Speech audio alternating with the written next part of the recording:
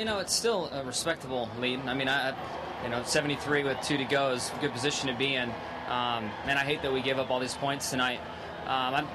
Sam just lost it inside of me, and I wish he could have waited a little longer to lose it. I saw that he lost it later on in the race, and he can do that from time to time. I just wish he would have waited a little while longer and didn't take me out in the process. But it's one of those things. I mean, not much we can do about it. We're just in the wrong place at the wrong time.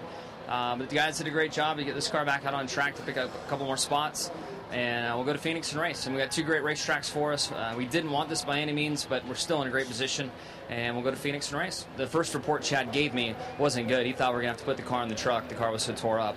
So as time went on, I could see their spirits lift, and I knew we'd at least get back out on track. And I started to focus on the things I needed to and quit worrying about the points. That thing is beat up.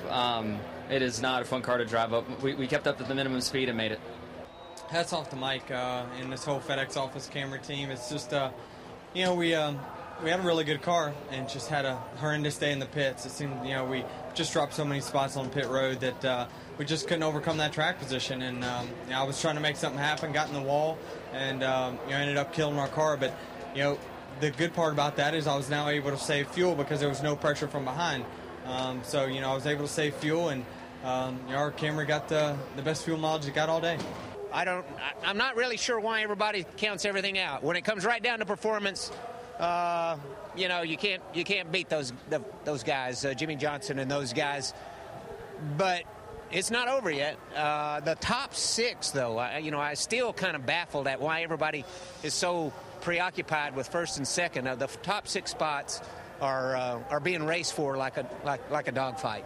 And I got 2 guys, 2 champions that knocked me out of championships breathing down my neck. So the race is still on for all of us. And I just want to brag on Alan Gustafson and everybody on the Kellogg's CarQuest Chevrolet.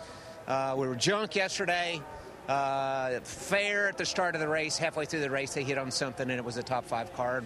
We clawed our way back into the top 5 with it. I can't believe it. It is so much fun to drive their race car.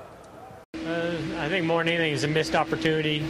I'm just terrible at this place. I just am. I don't know what it is. I just don't have, I can qualify, and the guys gave me a great car on Friday, but I just don't really have the feel for this place. I don't know what it is, and it just challenged us all day today.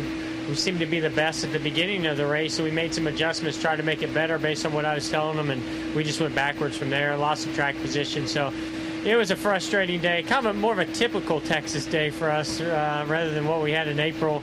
And so it was a missed opportunity when the 48 had trouble. And so I'm bummed about that, but Steve Letarte did a great job getting us to 13. The whole team did, and great call there at the end. And we'll go to Phoenix and Homestead.